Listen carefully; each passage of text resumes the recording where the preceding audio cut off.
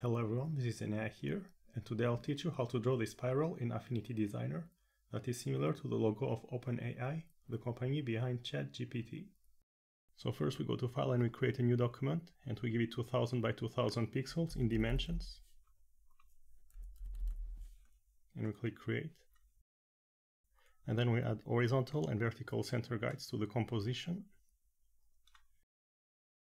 And then we make sure that snapping is enabled and also snap to guides. And then we take the ellipse tool, we set the fill to none, we leave the fill as black, and then we set the stroke width to 4 pixels. And then we go ahead and we draw an ellipse, and we give it 800 by 800 pixels in dimensions. And then we take the move tool, and we center the ellipse on the vertical axis. And here we set the y-axis to 800 pixels.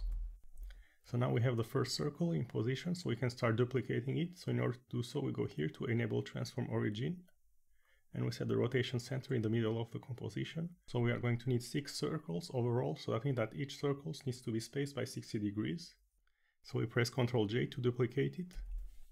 And here in the transform panel, we set the rotation angle to 60 degrees. Now we have the second circle. So we press Ctrl J again and again until we have 6 circles overall. So now we have all the elements in the figure that we need. So we press Ctrl A to select all the elements. And now we are going to start drawing the branches of the spiral. We are going to do it with the Shape Builder tool. So we select the Shape Builder tool. We set the action to plus, and here clean up to none. We go ahead and we draw the branches of the spiral. So it goes like this from the center to the outside. So there are going to be 6 overall.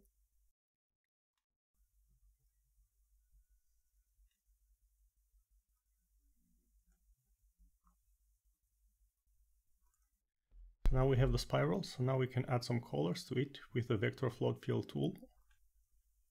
We select the colors that we want and we start filling it.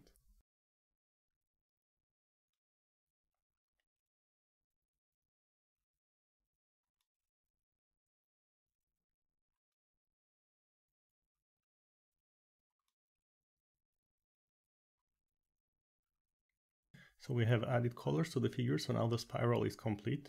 So learn how to draw a spiral in Affinity Designer that is similar to the logo of OpenAI. I hope you enjoyed this tutorial. If you did, don't forget to like and subscribe for more Affinity Designer tutorials in the future. And until then, see you next time, bye!